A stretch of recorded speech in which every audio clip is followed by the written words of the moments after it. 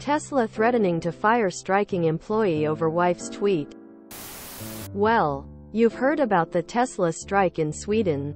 One of the striking employees apparently talked to his wife about the bad overtime conditions, and she posted about it on X. He got called in by his HR manager stating it's a breach of confidentiality agreement and he will get fired if it is not deleted. One of the nice things about unions though is they provide legal assistance. So according to the media, the employee was wired up for the next meeting. And it went something like, Tesla, so we think this is a breach of Article 11 of your employment contract. Lawyer. Okay, could you explain in more details what you can and cannot do according to that? T. No, not really. L. Isn't this article in fact just copied from the American contracts without syncing with Swedish law? T. Well, possibly. L. Was anything of it incorrect?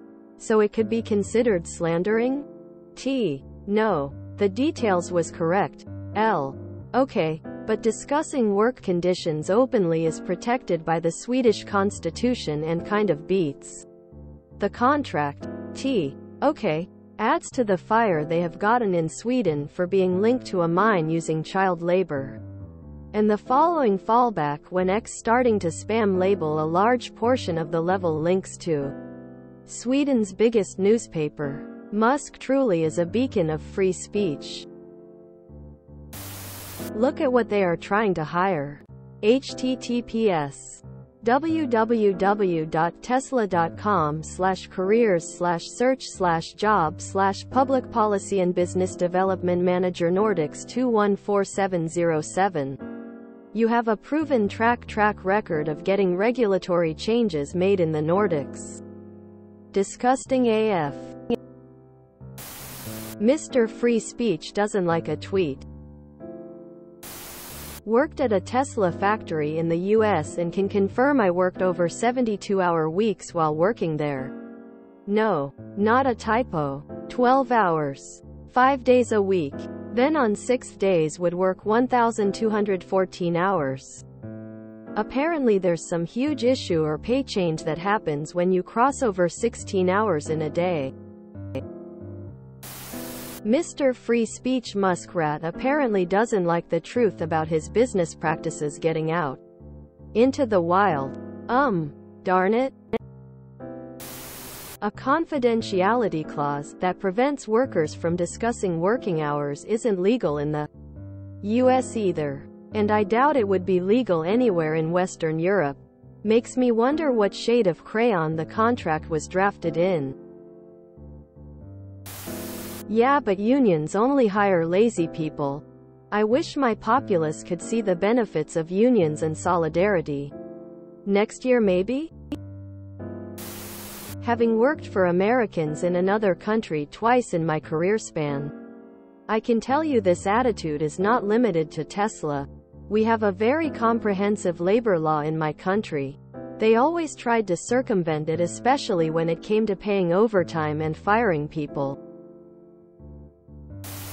My spouse worked as a third-party individual at one of the factories. The absurd amount of violations and working conditions were just disgusting in the US. Needless to say, spouse changed their mind about wanting a Tesla. Stop buying his BS.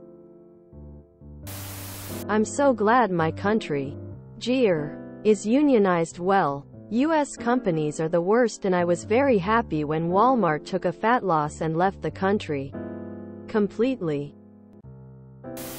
Main source in Swedish. https www.aftonbladet.se/menekonomi/a/vekjel/janusjobberpatslabelvapringivchefen efter lag.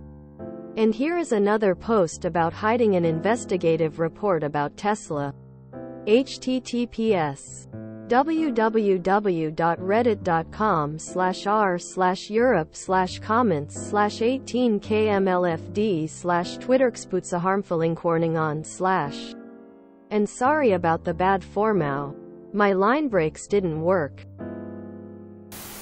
Isn't this the same company that has a massive recall going on?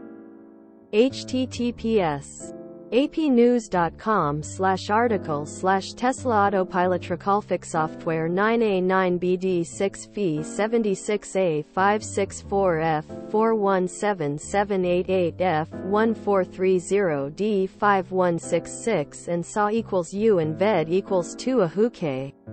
WJ08BMSIKYDAXWMTDABHYLTDXYQFNOECAUQAG and USG equals AOV VA 2 WZJHKCPHNKQBYQMIFQI4I.